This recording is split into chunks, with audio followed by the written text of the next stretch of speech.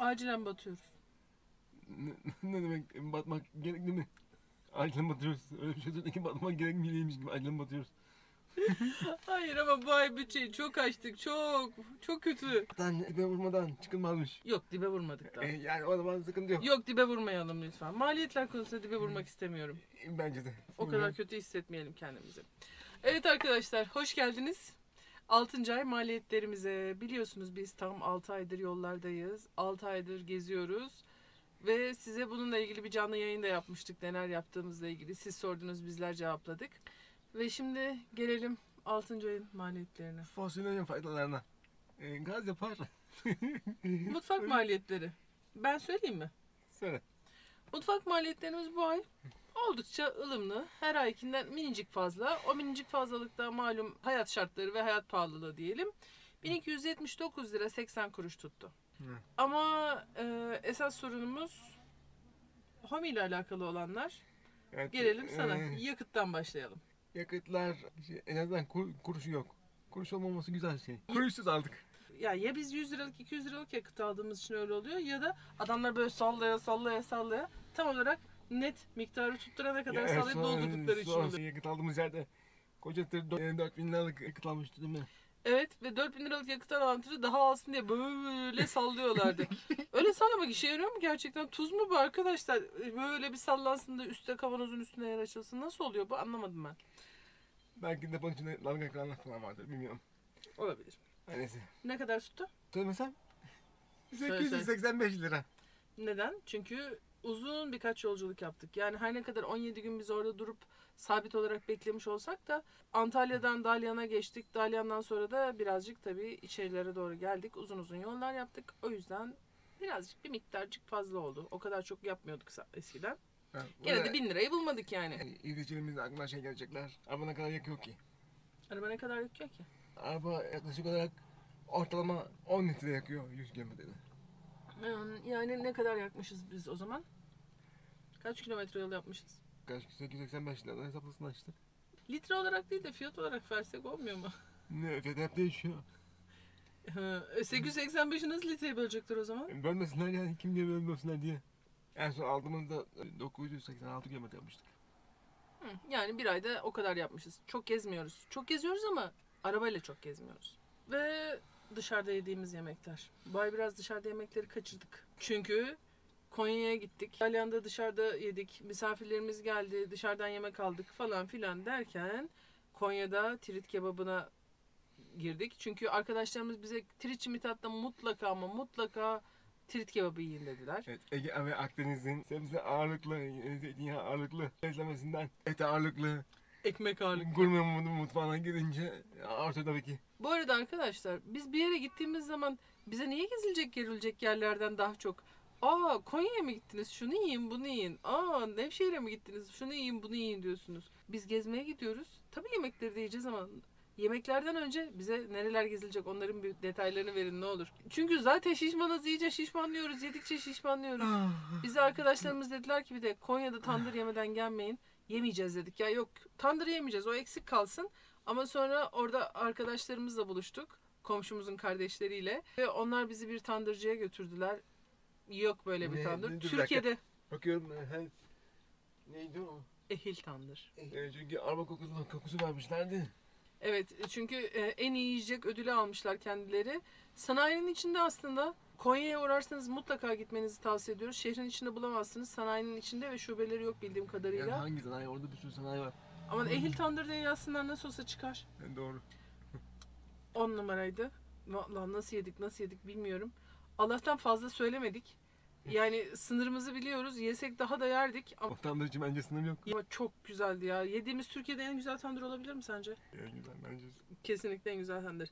Neyse dışarıda yediğimiz yemeklere bu ay 495 lira 50 kuruş vermişiz. Ama 500 değil yani. 4,5 lira vereyim de sus. Bu ayın en sıkıntılı ve en çok masraflı olanı kim biliyor musunuz? Şu bizim koca kız. Homi. Her ne kadar Haluk Homi'nin erkek olduğunu söylese de bence kız. Ben onu kızım diye seviyorum. Ya hayır kız, ben onu kızım diye seviyorum. O benim canım kızım. Peki. Şimdi Homi'nin masraflarının içinde en büyüğü Haluk'un yarattığı masraftı tabii ki doğal olarak. Hani 3 ay önce camı kırmıştı ya, tavan camını. Ki bir de bu masraf düşük bir masraf oldu. Çünkü karavanımızın camı can karavandan geldi. Her ne kadar bizi 3 ay beklettiyse de bunu da söylemeden geçemeyeceğiz. Ama bize maliyetinin bile belki altında bir Ya, fiyata dakika, verdi. O bekletmedi ki. Gümrük ve anlaşmalı firmaları bekletti. Tamam, olabilir. Ama sonuçta ben onu tanırım diyorsun. Ben onu tanırım. Bana ne gümrükten falan. O bana pazartesi yollarız dedi. 3 ay sonraki pazartesi geldi. Tamam. Ama yok, Can Karavan sağ olsun bize gerçekten çok yardımcı oldu. Gerçekten maliyetinin bile altına fiyatlara verdi. Kam Karavan'da çok uygun fiyatlara camımızı, küçük gelmesine rağmen, bu da ayrıca Can Karavan'ın hatası. Ölçüler küçük geldiği halde çok güzel bir şekilde taktı Kam Karavan ve toplam camın maliyeti takılması dahil bize 1300 lira oldu. Ondan sonra artık yağ değişimi zamanı gelmişti Homi'nin. Yağı değişti 500 lira.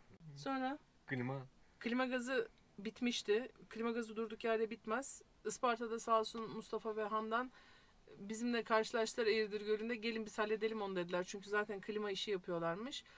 İçteki borulardan bir tanesinde kırık varmış. Boru tamir edildi.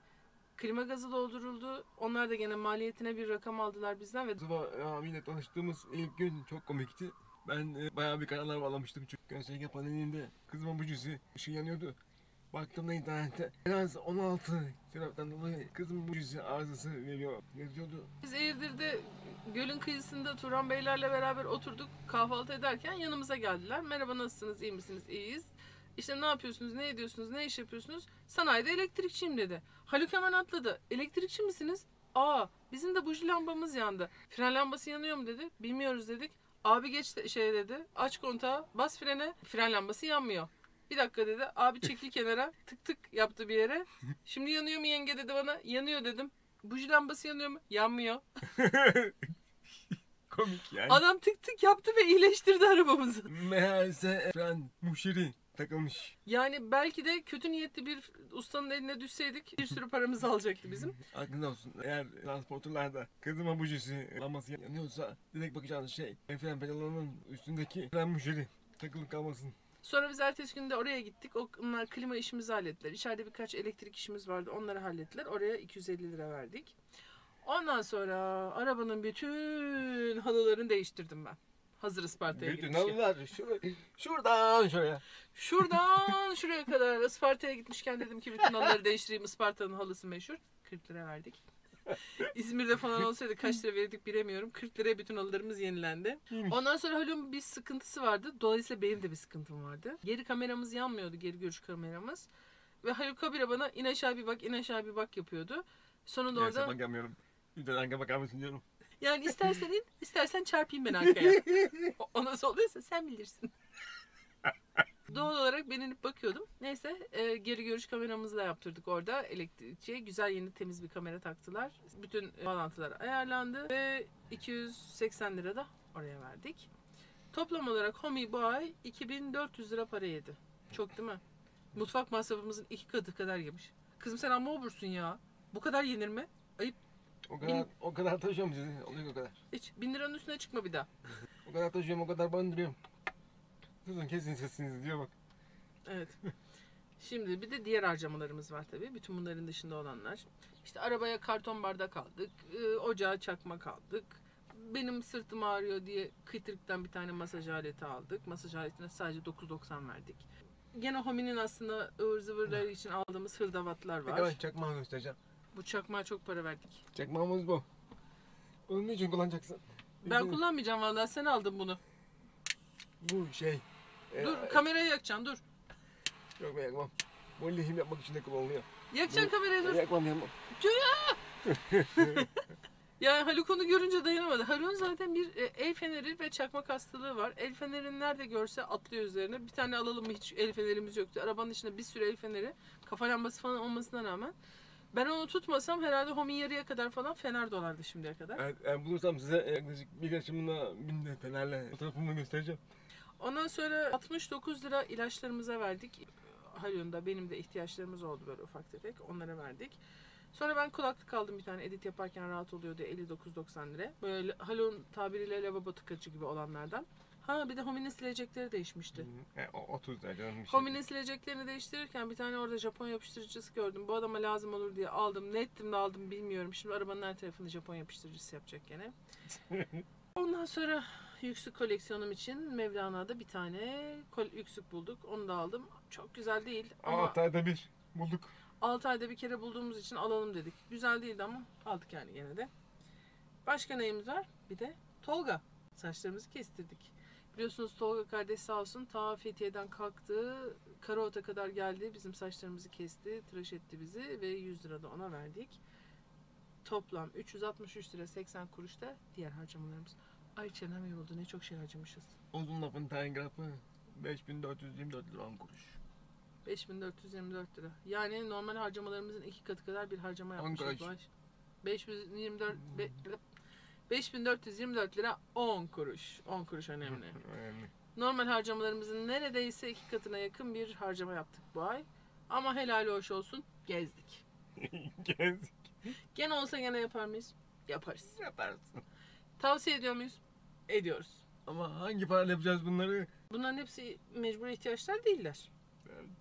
Doğru. Daha az geliri olanlar bunları kısıtlayarak daha az harcamalar yapabilirler. Dışarıda daha az yemek yiyebilirler. Evlerinde yemek yiyebilirler. Araba için daha ıvır zıvır az harcayabilirler. Yani bu kız hani evlerde Ya, nasıl paranız varsa harcıyorsanız paranız yoksa bir de harcamıyorsanız. ben burada amaları devreye sokacağım. Hep sana yaptığım gibi. 1300 lira 3 aydan beri gelen masraf. 3 ay önce olacaktı o zaman da. Yani Artı biz bunu pervaneli olsun diye özellikle ısrar ettik ve bekledik. Olmayıp kamp karavanı tamir ettiği gibi kompozitten devam edebilirdik. Sonuçta su geçirmiyordu. İstedik yaptık. İşte halıyı değiştirmeyebilirdik. Klimasız gezebilirdik. aman halı çok büyük masraf 40 lira. Tamam klimayı değiştirmeyebilirdik. Geri kamerasını yaptırmayabilirdik. Ben hala inip çıkabilirdim. Dışarıda yemek yemeyebilirdik. Falan filan. Ama madem geziyoruz niye rahat etmeyelim? Yani insanlar da evlerine bir sürü ya da biz evimizdeyken bir sürü masraflar ediyoruz. Gereksiz kullanmayacağımız eşyaları alıyoruz. O zaman arabada niye rahat etmeyelim? Yani zaten fazla eşya alamıyoruz. Yerimiz belli. En azından bu şekilde devam edelim diyoruz.